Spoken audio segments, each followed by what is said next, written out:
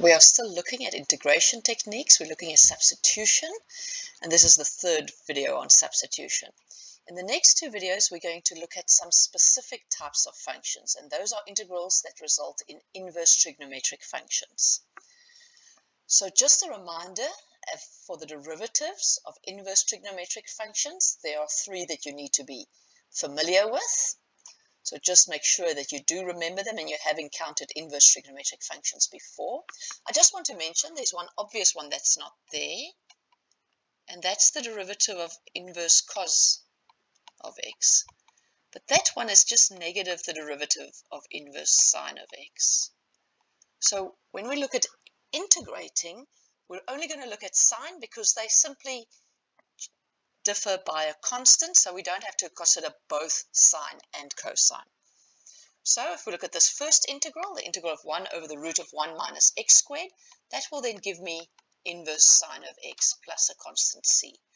Or you can think of it as given minus inverse cos of x, so sine inverse of x and minus cos of inverse of x differ by a constant. So I don't need both of them. So when I see an integral of this form, I'm going to think of arc sine. Next one, that one will give me an arc tan of x plus a constant, and the third one arc sec of x plus a constant. Now, as you know, these integration techniques, we're looking at functions that get a little bit more complicated, but as standard, these are the types that we're looking forward to in these examples. So let's look at this first example, the integral of 1 over the root of 4 minus x squared. Now we know that the integral of 1 over the root of 1 minus x squared dx gives me arc sine of x plus a constant. But that's not what I have here. I don't have a 1, I've got a 4. So what do we do with this 4 to make it look like a 1? How do we turn a 4 into a 1? How do I make this function look like what I already know? And we're going to use substitution, but we have to use do a little bit of work beforehand. So what we're going to do is we're going to see that's the integral of 1 over.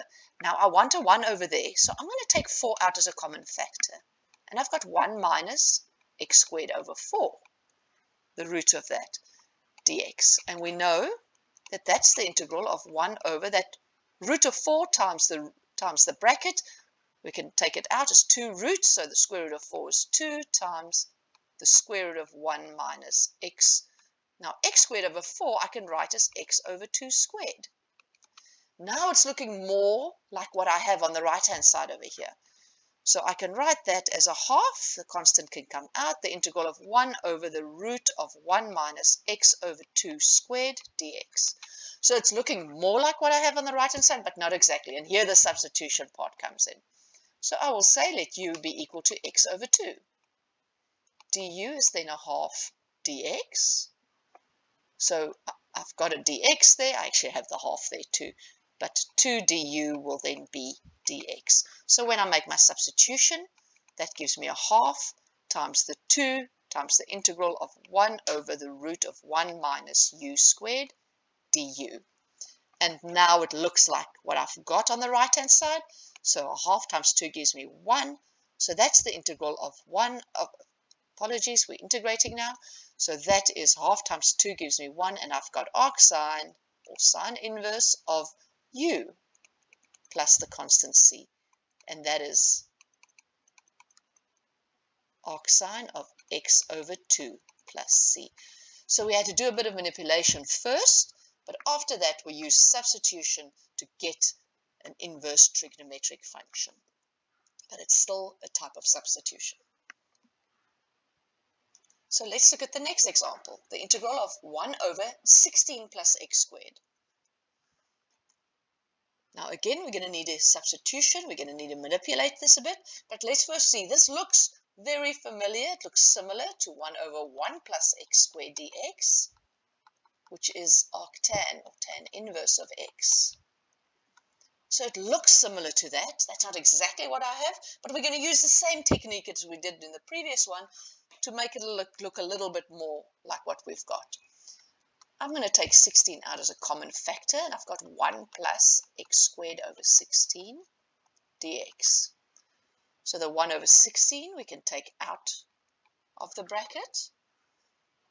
times the integral of 1 over 1 plus x over 4 squared. That's the same as x squared over 16. Now it's got the similar format to what I have here on the right-hand side. So I'm going to do my substitution now and say let q be equal to x over 4. du is then a quarter dx. I've got a dx there, so dx is 4 du. So what we have is 1 over 16 times the 4 times the integral of 1 over 1 plus u squared du. And now we've got what we want, so that's 4 over 16, which is 1 over 4, arctan of u plus c, and then we take it back to the x's, so it's arctan of x over 4 plus c.